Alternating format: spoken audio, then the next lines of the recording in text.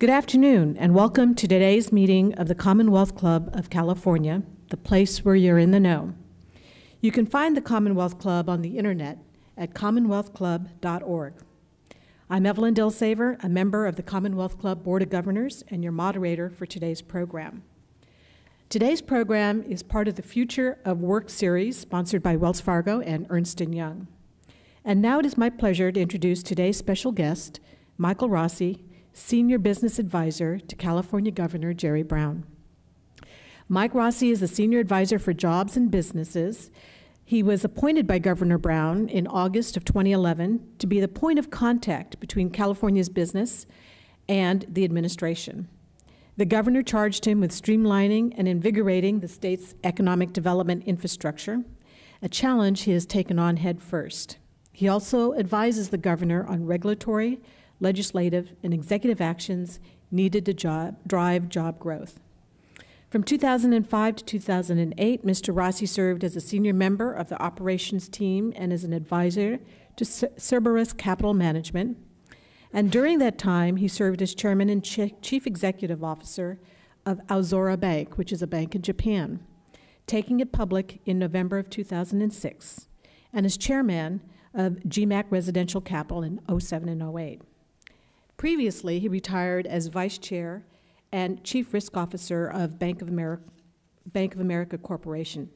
And prior to that, he was the chief credit officer at B of A and held various executive positions all over the world. He's a former director of at least 17 corporate and nonprofit boards and remains a member of the advisory board of Shorenstein Properties and is a senior advisor to the San Francisco 49ers. Very eclectic portfolio. He is also chair of the board of the court-appointed Special Advocates of Monterey County and is in the board of the Special Olympics Committee of Northern California and Claremont Graduate University. Wide interests. Finally, he is a very proud and fierce graduate of Cal Berkeley. So I would like you to welcome Michael Rossi.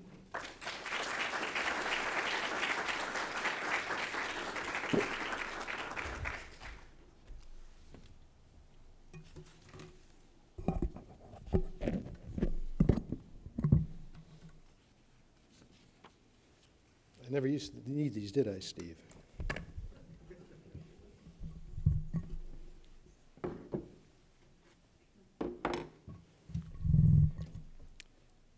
Well, thank you for inviting me here today. My name is Mike Rossi, and I am the Senior Advisor to Governor Brown on Jobs and Business Development. Governor Brown appointed me last year to help bring together the state's disparate economic development functions. Since then, I've spent my time attacking some of state government's job-stifling problems.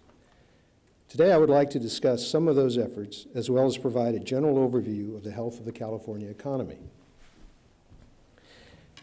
As the governor said in his State of the State speech at the beginning of this year, California is still the land of dreams. It's the place where Apple, Intel, Hewlett-Packard, Oracle, Qualcomm, Twitter, where do they get these names? Facebook, and countless other creative companies all began. And that's not to say that there aren't a series of long-term companies that have been in this state, such as Disney, that are also creative and continue to be on the cutting edge. This year, we saw several positive signs that the California economy is returning to its pre-recession state and will again be able to nurture as many innovative companies as possible. Despite what California's detractors would have you believe, the Golden State is still the most dynamic economy in the world, and the numbers are starting to demonstrate that.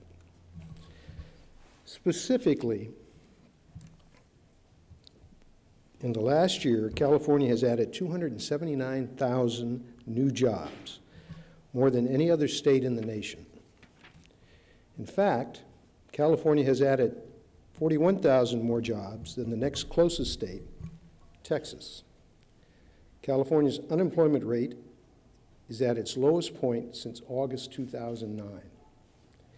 In the last 12 months, half of all jobs created in the U.S. were created in California. The last 2 months, I'm sorry. And we are adding jobs at a rate of 2%, which is significantly higher than the national average. So we are adding more jobs at a faster rate than the rest of the country. California has more high-tech jobs than any other state, with 931,000 people employed in this sector. The next closest states are Texas with 492,000 and New York with 312,000. Information technology jobs have returned to their pre-recession levels. Let me just reiterate that. They've returned to their pre-recession levels. California has the highest number of green jobs in the U.S., with over 318,000 Californians employed in high-paying green jobs, a workforce second only to high-tech. California's 2,324 biomedical companies employ 260,000 people. This industry accounts for $115 billion in revenues, which is more than 18 states' annual gross state product. 3.5 million California small businesses account for 99% of the state's employers and employ 52% of the workforce. This is terribly important because, as everyone knows, the major thrust for job creation is from small and middle-sized companies, and we have a wide diversity and a large number of them. We are the #1 state for venture capital, receiving 4 times more venture capital than the national average. We are the #1 state for agricultural revenues, with $34.8 billion in revenues representing 12.3% of the U.S. total. And California is the #1 state for attracting foreign direct investment. That being said, California still has roughly 2 million unemployed people. But we now know that the 2 biggest job losses in California came from construction and finance-related industries and from government. We'll reiterate that as well, from government. After the mortgage bubble burst in 2007, California lost 1 million jobs in the construction industry and its financial partners in the under-regulated mortgage industry. In addition, California shed 116,000 government employees since the start of the recession, more than any other state. Texas, meanwhile, added 76,000 government jobs, the most in the country. But in the last year, jobs in the construction industry grew by 5%, the highest in the nation, which is an amazingly important point, because when you look at what drives growth in this state, construction is one of the major drivers. So it's really great that we can see some real growth in this area.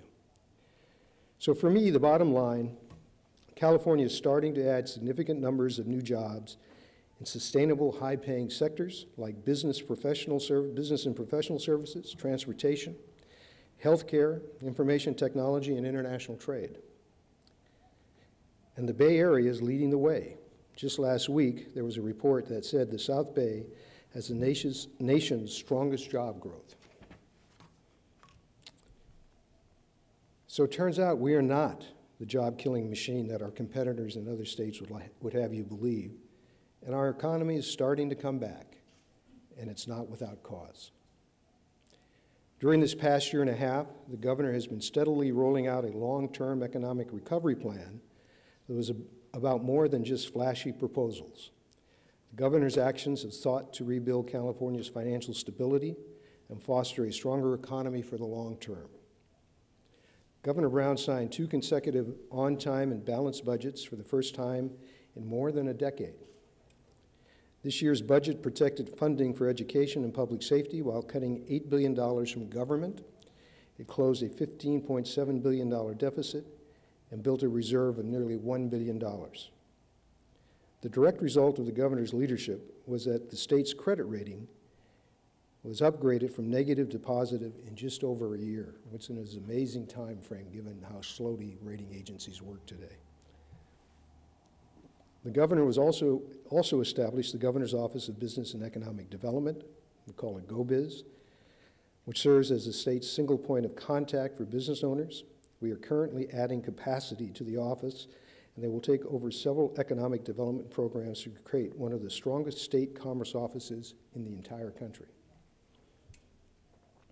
California, once again, has a state economic development office for the first time in almost a decade, and our team there is focused solely on job creation and making California a better place to do business. As a result, we're starting to see more companies locating into California. I'm going to give you several examples. Dell opened a new research development center in Santa Clara that is going to create 700 high-paying jobs in the tech sector. German-based electronics manufacturer Zollner just invested $17 million in a new manufacturing facility in Milpitas that will create 300 new jobs. Massachusetts-based Blue Homes moved their headquarters to Vallejo and plan on hiring 160 people by the end of 2012 to build green modular homes. SunEdison moved their headquarters from Maryland to the peninsula after the governor signed legislation that made it easier for them to sell low-cost units. Ford Motor Company is returning to the Bay Area for the first time since 1984. They're going to build a state-of-the-art innovation center in Palo Alto to scout new technologies and find new partners. And ACT just opened a new call center in Sacramento that will create 2,000 jobs in an area of high unemployment. And tomorrow in Torrance, the governor will be celebrating the increase of green jobs at Frito-Lay, where they've just added another 46 green trucks to their delivery system, to their delivery fleet.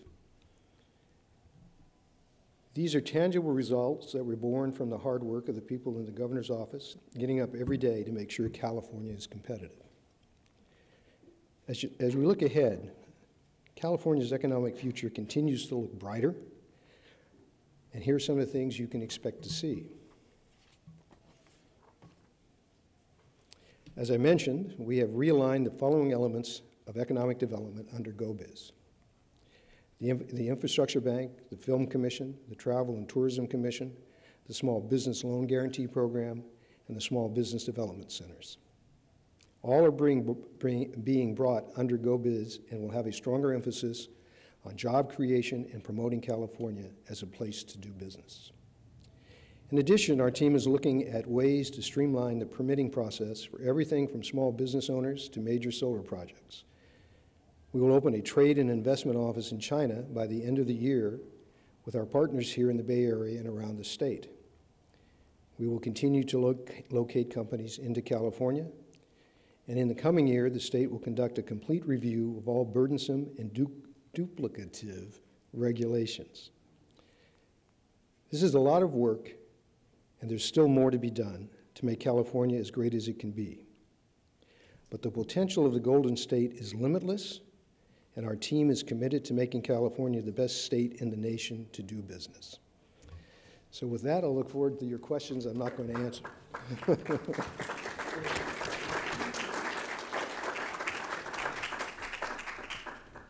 Great, Mike, thank you.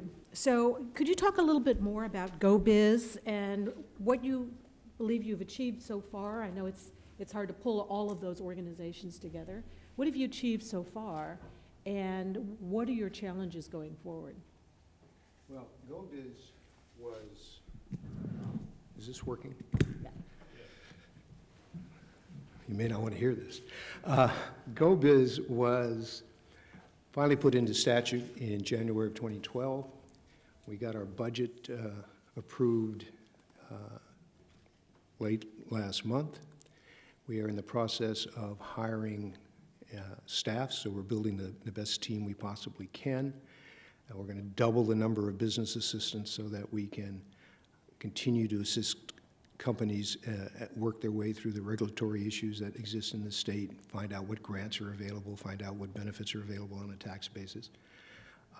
And we are going to integrate over the next several months, as I said, the Infrastructure Bank, the Small Business Operations, the Tourism Commission, the Film Commission, in order to get all of those disparate economic activities in one place.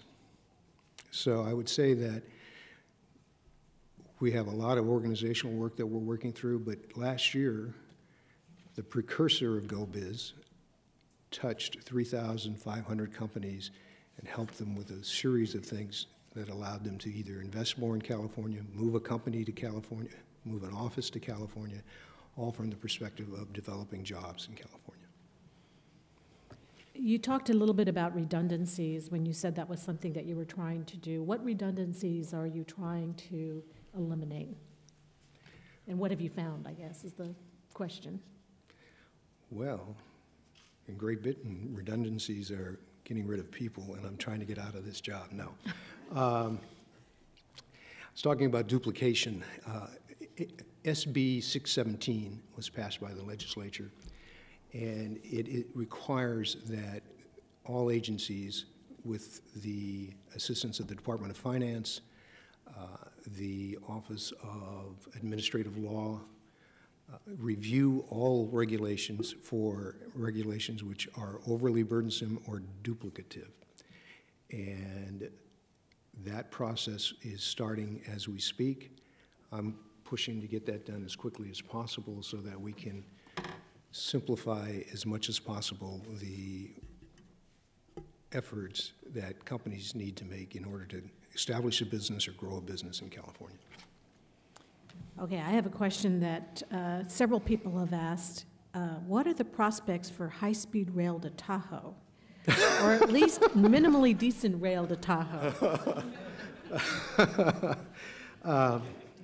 We got our vote in July. I spent probably from November to July, on average, 6-7 hours a day on high-speed rail, and I just shut it off once the vote was done. So I have to readjust. But I don't think you'll be seeing high-speed rail anytime to Tahoe. And other rail facilities are not something I oversee. Okay, great. And so what have you found are the challenges in improving the business growth amongst the charged political environment that we have here in California? Would you like to ask me that again? What are the challenges you have found in improving business growth amongst a charged political environment? I don't think the charged political environment is not an issue for me. I think that the challenges for growing businesses, strangely enough, are fairly straightforward. We do have to do something about regulations. We do have to make it easier to negotiate the regulatory burdens that exist in this state. We do need to do everything we can to ensure that people understand the various things that can be offered to them as part of the state's efforts to support business growth. And we have to be better about telling our story. The thing that strikes me as the most egregious is that people who say they have a stake in California's success continue to say things that are patently untrue. One of those is that we have this large unemployment number, and it's the result of us not being competitive and a mass exodus from the state of businesses. It is something that is primarily perpetrated by a gentleman in Orange County who states the number as 254 companies left the state last year. And number one, we have to realize that this gentleman makes his living relocating companies. Secondly, there is no data anywhere where you can find numbers of companies that have either entered or left this state. It's just not kept. So I would suggest we look at a couple of numbers. I'm a banker. I love numbers, as some of my colleagues out there will tell you. And here are the numbers, I think, that tell the story. We have 2 million unemployed people in this state, approximately. It's a large number, and I don't mean to minimize it. But from an explanation point of view, we now know, as I said, that 1 million of these jobs were lost in construction and in the related financial industries as a result of the mortgage bubble. So if there was a large exodus of jobs as a result of competition or just people leaving the state, I'm not sure where they are, because half of our job losses didn't go anywhere. People didn't exit the state for that million. The job market just collapsed because the mortgage market collapsed. Now, the other million, let's assume that a part of that is a result of the multiplier effect of the jobs lost in the construction and financial industry. So you've now gone from 5 to somewhere in our neighborhood of 3.5%. 3.5% unemployment compared to everywhere else in this country is pretty good, except North Dakota. So there is no justification for the statement that there is this mass exodus from the state of California, that it's the result of all of this, the ability of other states to take our companies, because we know exactly where the unemployment numbers came from, and that isn't where they came from. So I think that when I look at this wonderful advertising for New York and how they've changed they've got Bobby De Niro saying how wonderful they are, I venture to guess that the regulatory burdens and if one wants to talk about union issues, all of those things that people like to talk about are far greater than the state of California, but they're selling their state and we're not. Let's turn to the job prospects, and especially for college grads. So amidst rising tuition costs and underemployment across the state, what is the economic outlook for upcoming and recent college graduates over the next several years? And another way to put that question is, where is the job growth for our college graduates? Well, if you look at the state, as I just said, we created in the last 12 months 279,000 jobs, 279,900. And they were all primarily in jobs that would come under the heading of high-paying jobs in the area of business and professional services, healthcare, trade and transportation, information services, and education. So those jobs, there's a growing demand. We have, in fact, by a most recent study showing that there are more job vacancies in this state than have existed in many years, and it's the issue of making them match, but clearly you're beginning to see the economy come back in that arena. And are we teaching our students for the right jobs going forward? You know, I'm a great believer, and so you're talking to a very old person here. I'm 68 years old, and I believe that the best education is a humanities education.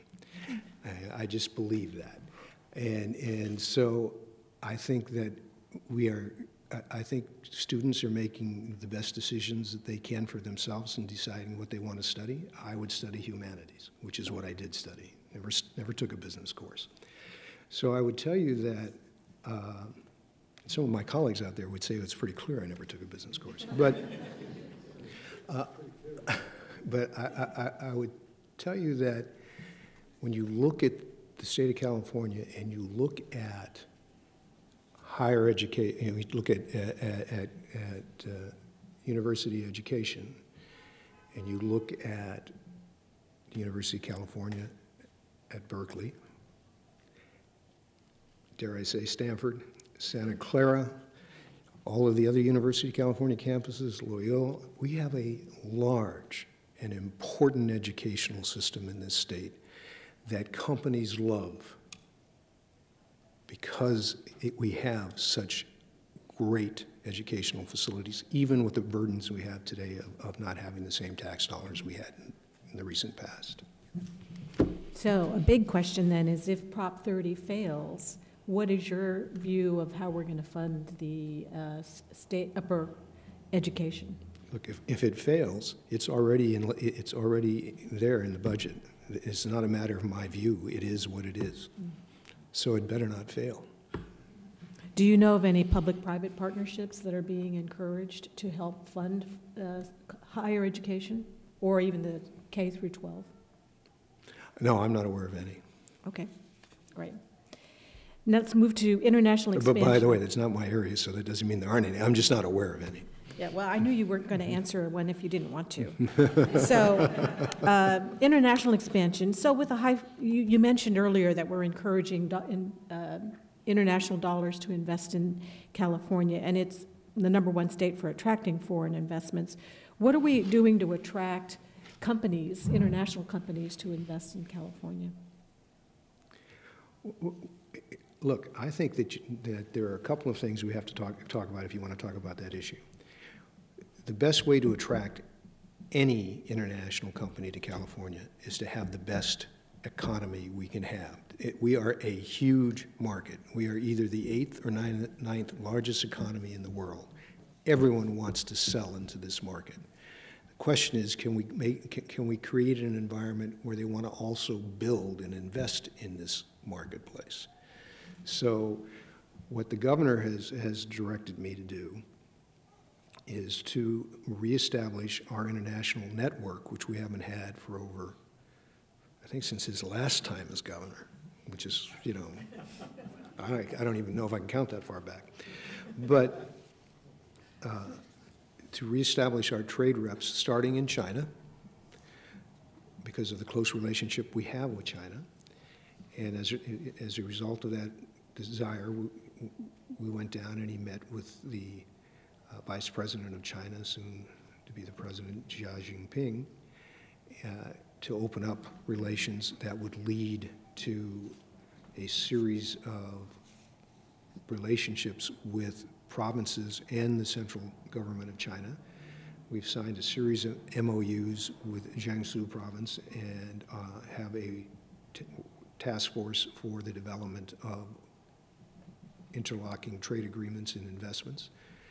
And we just need to continue to work at that every day in every way. And clearly, it is high on his agenda, and we intend to open up our first trade and investment office by the end of this year. That's wonderful.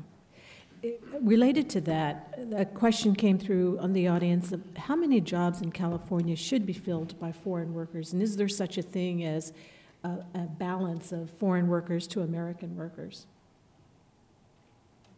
I have no comment on that because I have no idea how to answer that question. Okay. Okay. Tax reform. What are the prospects for a tax reform so that California workers are not at a disadvantage compared to other states? And I don't know that they necessarily are, but in this particular question, the questioner feels that we are. So could you talk about tax reform and specifically tax policies that burden imported goods and services with taxes? No. Okay. Any thoughts on workforce training needs in California? I think they're immense, and I have to be very careful here because I think I've just become the chairman of the workforce board. I think that's what the governor told me yesterday as I was trying to get out of He keeps assigning you new projects every day. Yes, well.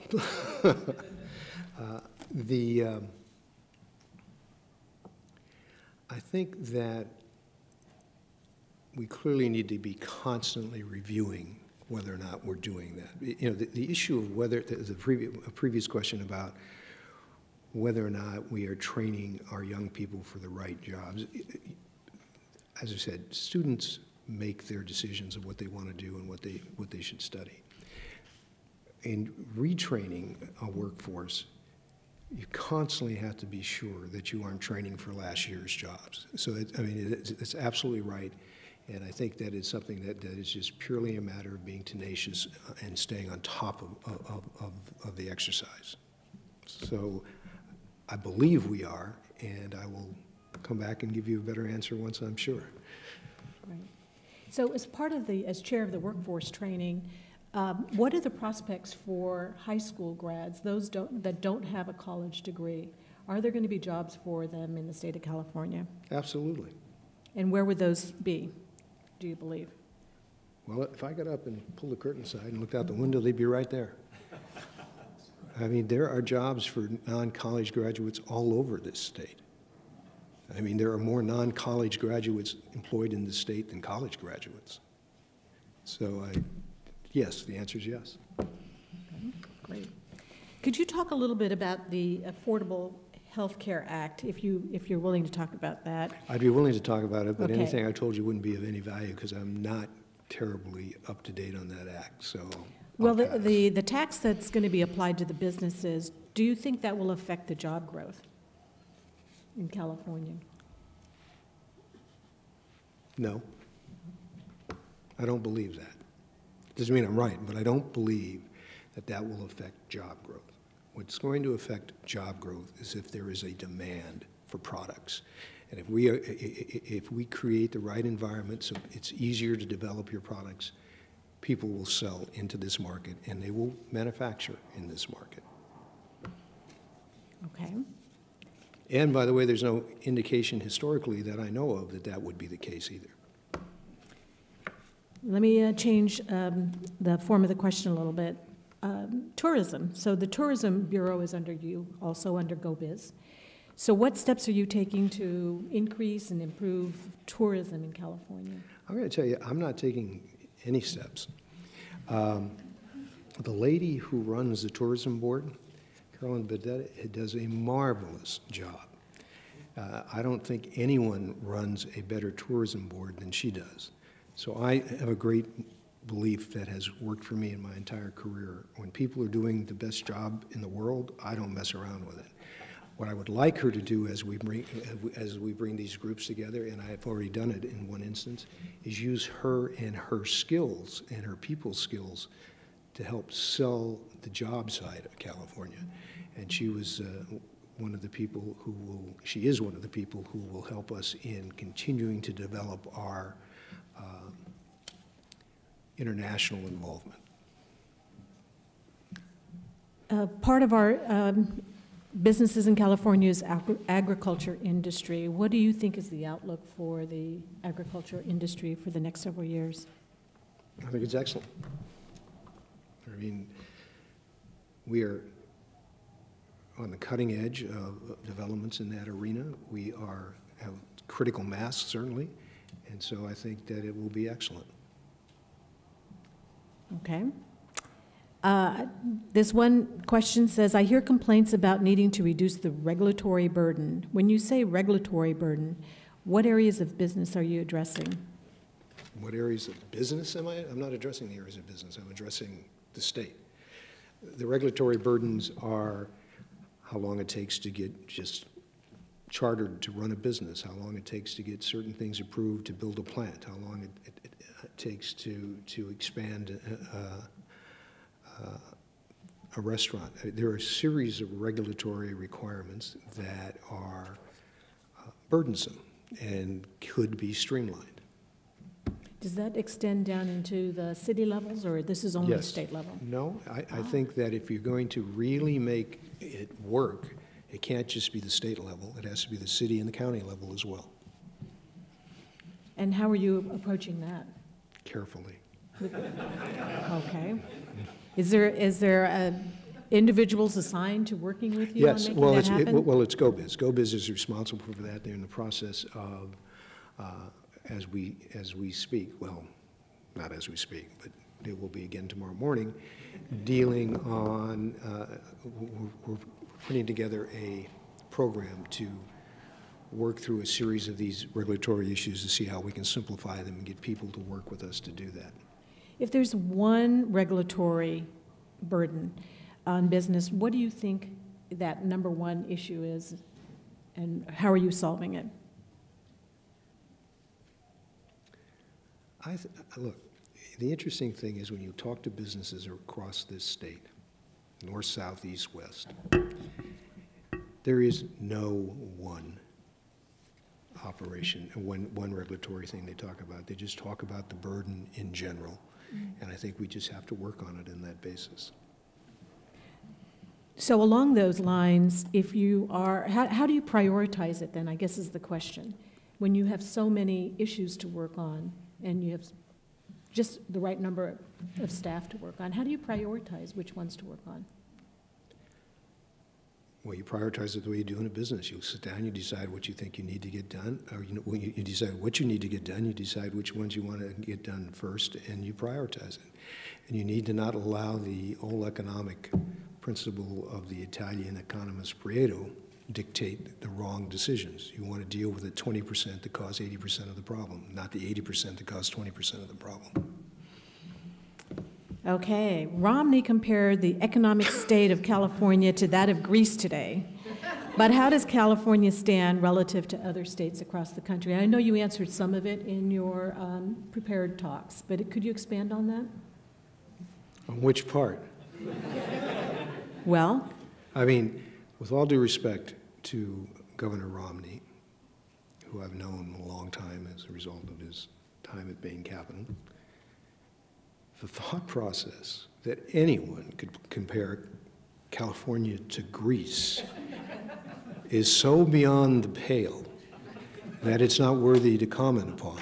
So let's move on to the next question. That's great. All right, you don't take a salary for your service. You agreed to work for the governor because you saw an opportunity to make a difference, and the governor felt you were the right man for the job. What have you been most surprised by since entering the public sector? Well, first, I don't know if the governor ever said I was the right person for the job. I think as an attorney, he has said on numerous occasions, the jury is still out. But I would tell you a couple of things have struck me as, and by the way, the fact that they have struck me as unbelievably interesting probably says more about me than what I'm about to tell you. In my career, I've spent most of my time fixing other people's problems. That was sort of my job. And people who have worked with me would tell you that I work unbelievably long hours and am very demanding. I will tell you that I have not worked with any group of people who work harder, who work longer hours, and certainly in an economic sense for less than the people in the governor's office. It is amazing how much time and effort these people put in. And I'm extremely proud that they let me work with them. The second thing is that I thoroughly enjoy dealing with the governor because he also is a humanities individual and reads everything. And we probably have some of the best conversations I've ever had in my life. Probably don't result in much, but they are great conversations. You're listening to the Commonwealth Club of California radio program, and our guest today is Michael Rossi, Senior Business Advisor to Governor Jerry Brown, who's discussing the outlook for jobs and the economy in California. Now, the governor killed the housing redevelopment agencies in local areas, and a lot of jobs were lost as a result of that. Any chance that redevelopment will be brought back? Well, let me just clarify a couple of things. I don't know how you define a lot of jobs, but a lot of jobs in my definition were not lost. The problem with the redevelopment agencies were they were badly run for the most part. They created structural problems in an economic sense, and they needed to be overhauled, and you can't overhaul them as they were in existence. So I don't have any problems with that decision. I would tell you that I'm not sure what we would do to replace them at this stage, but certainly I have been working with a group of people out of LA who have some really excellent ideas. I just haven't been able to get through them. All right. You said you were working with Governor Brown. Do you work with Lieutenant Governor Gavin Newsom, who also has made growing jobs in California a priority of his term in office? And what is that relationship like? Actually, I'm an advisor to the 49ers, and I told the lieutenant governor when we're playing the New York Giants, he ought not to wear a blue baseball cap at the game. Look, the lieutenant governor, I think, has done some real heavy lifting in trying to figure out what we ought to do in this state to incent businesses to grow. And I work with him in his office as the opportunities present themselves. The new China Trade Office that you mentioned, is that going to be different from the one that we had before in 2003? I don't know because I wasn't here. Okay. So I have no idea what it was in 2003. What are the challenges with setting that up and getting the Chinese to work with us? I don't think there are any problems with getting the Chinese to work with us. The problems with getting it set up are purely the ones you would have even in the private sector. You got to go through the process, you got to get the proper approvals internally, you got to be sure that you've got the proper approvals from the point of view of opening the office in China. I don't anticipate any problems that are insolvable. Okay. I have a couple of personal questions for you. What are your top 3 recommendations to Governor Brown? I will tell you that I don't talk about my conversations with Governor Brown. Okay. So then the next one is, when you're done with Governor Brown, what position do you think you'll try to take next? I'm not taking any position next. My wife has made it very clear what my next position will be, and it has nothing to do with anything other than what she says. That's a good answer. I'm always interested in the personal journey. So could you talk a little bit about your personal journey and why you decided you wanted to serve the state of California in the position that you're in?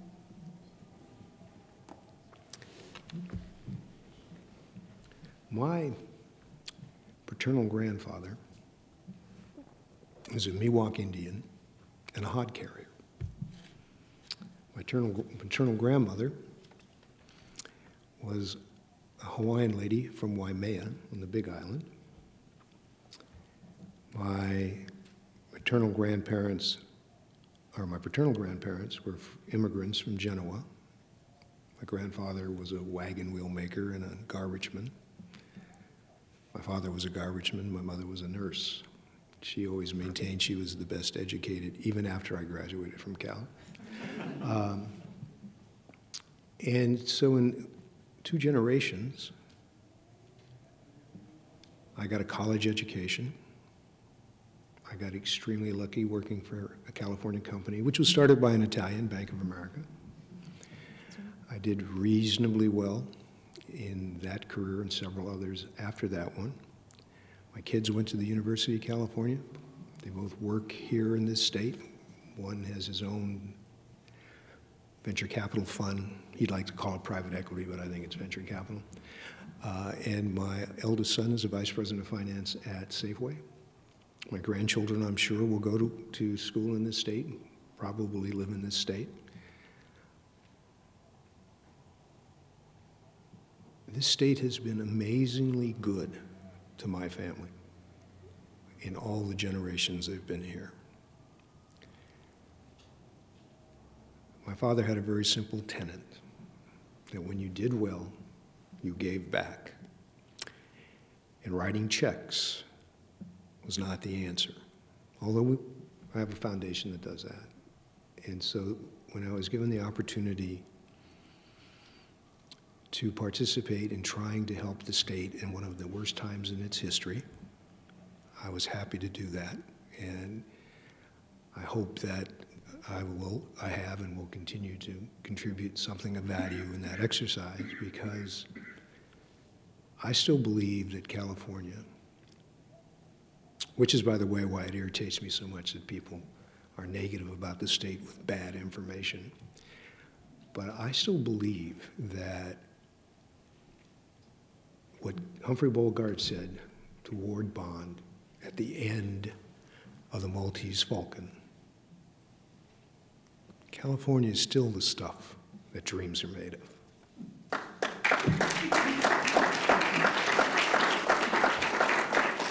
Now, for those in the audience that are in the social innovation space, how do they work with GoBiz? Entrepreneurs? Real easy. Just pick up the phone, call GoBiz, and they'll be there. And I don't mean that facetiously. That's how easy it is. Pick up the phone, call GoBiz. The lady in charge of GoBiz at this stage, and I don't mean she's changing, she's taking it over, Panaria Advis is available. Her staff is available. You can contact us on the net. Just make the effort, and you will get a response. Another question, how are you doing in re-employing veterans coming home from Iraq and Afghanistan? Not as well as we should, and we're working very hard to eradicate that. And it is something that's of a priority to the governor and certainly a priority to me. And so we're doing everything we can, and we've made a special effort to do that in the case of high-speed rail. Now, I know you said you don't talk about the things you talk about with the governor, but could you talk about your working relationship with him? You started out with, 2 days a week going to Sacramento, and now it's up to 4 days a week that you're up there. So could you talk about your relationship with the governor and how you work with him? Sure, I'm happy to talk about that. I mean, the governor is a Jesuit by training. And anyone who's been around a Jesuit-trained mind, you know that it isn't lineal. It is very Catholic and universal. And so in working with the governor, you need to understand that when he's asking you questions that don't always seem to be on point, if you're not careful, you're going to be in trouble because they're all on point. He's just taking you to your destination a different way than you might normally go. So it requires you to be much better read, much better understanding of the various issues that are in front of you. It's a very challenging and edifying interchange. I love working with the governor, and he has the same sort of strange work habits I have. He'll call for an early meeting at 11 o'clock at night. He'll call, and one of the good things I think about the governor, and it has been true of all good bosses that I've had, is that they'll listen to you, but they'll have a vast reservoir of people, friends, colleagues, that they will pick up the phone and check everything you said. And I venture to guess some of the people in this room would tell you that's what I do. So I haven't been challenged by anyone other than maybe Dick Rosenberg and Luke Holman as much as I have been by the governor. And Dick Rosenberg and Luke Holman, of course, Dick Rosenberg is the ex-CEO of B of A, and right. Lou was a vice chairman and is now chairman of Grumman Aviation. So he believes in the, what is that quote? In God I trust, all others bring data, right? I don't know if he does the first part, but he certainly does the second part. I don't ask about that part. I assume so, but I'm not going there. Now, you've had a lot of experience in the financial industry, in all the various roles you've played as chairman and CEO and as credit risk officer for B of A. Based on your experience, how has the financial industry changed over the last several years?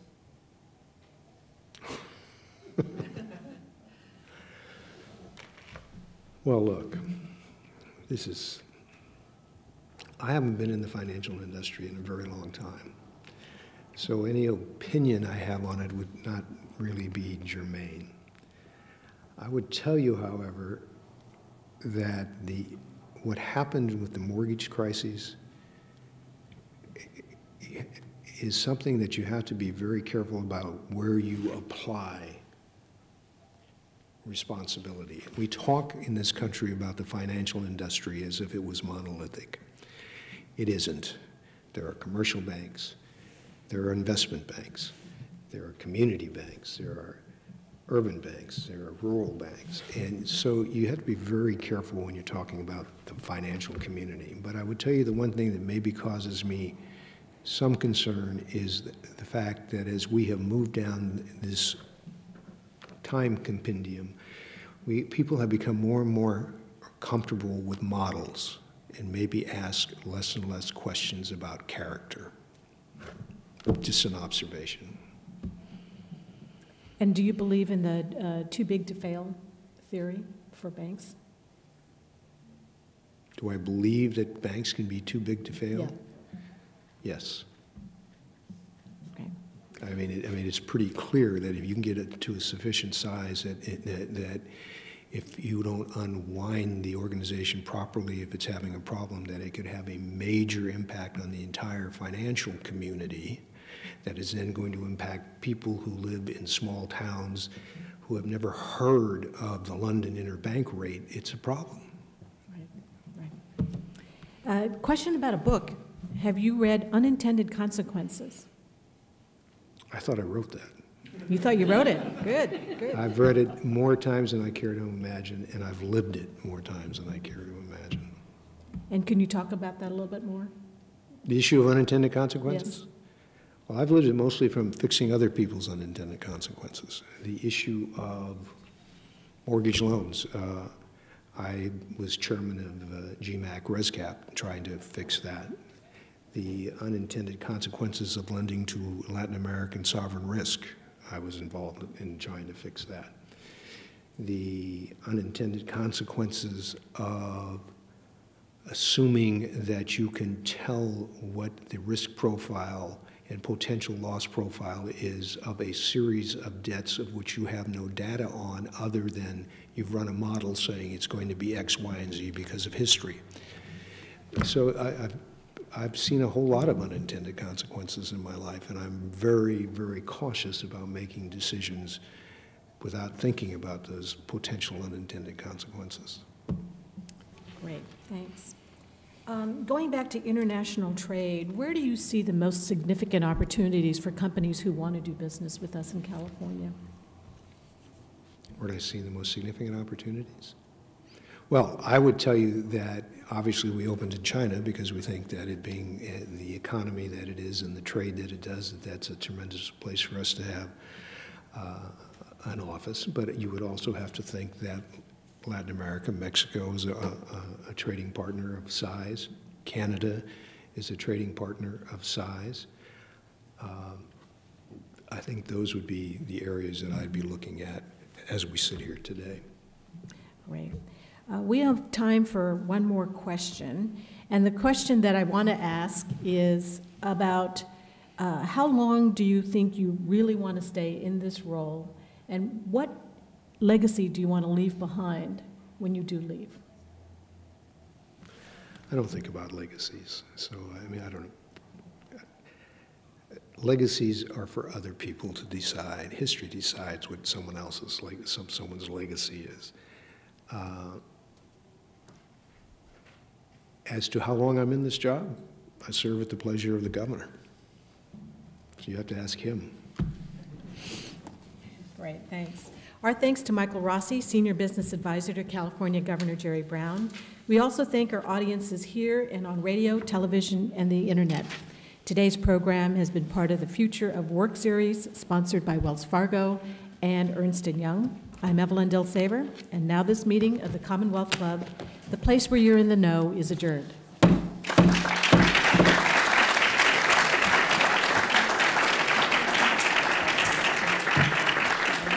Thank you very much.